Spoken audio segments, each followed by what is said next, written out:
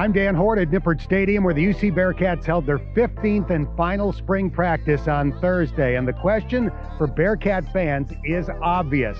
Has a leader emerged in the battle for starting quarterback between Evan Prater and Ben Bryant? You got to kind of evaluate with the ones and with the twos. And in spring ball, that is difficult because you got a lot of guys out. There's not a consistency, I think, when you're rolling those guys around. So I don't know that it's fair to say who's ahead, who's not ahead, where they are. We know that going into fall camp, it's going to be a competition. Those guys got to work together and hope that we can figure that thing out by the time, the season rolls around. In addition to replacing as many as 9 NFL draft picks, Coach Fickell has 5 new position coaches who stepped in this spring. I really like the way that they're meshing, not just with the coaches, but with the players as well. To put those guys in situations, they're walking in like some of these young guys.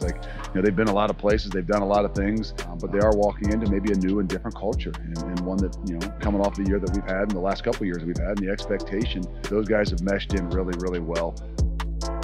The players are tough. These guys are tough and they love to work. I was really excited my first day of mat drills. Kind of first time really seeing the guys work, it was exciting.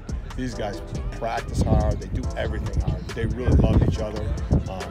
Good teammates, very competitive, and I really like these guys in spring ball. Being able to work with the guys and, even though it's a new staff, being a former Bearcat and see the chemistry and the camaraderie that the guys have it's really good to see. And, just everybody working together, it's a real big-time team atmosphere.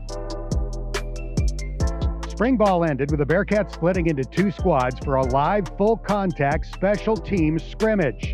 The tiebreaker for the winning squad was a 40-yard field goal by defensive end Jabari Taylor. Well, we had a coach that said beforehand, I had heard that if it came down to it, he could make a 40-yard field goal, no problem. So we challenged that. I offered that for a win or loser, and they took it, and he was not very good, and it was not even close.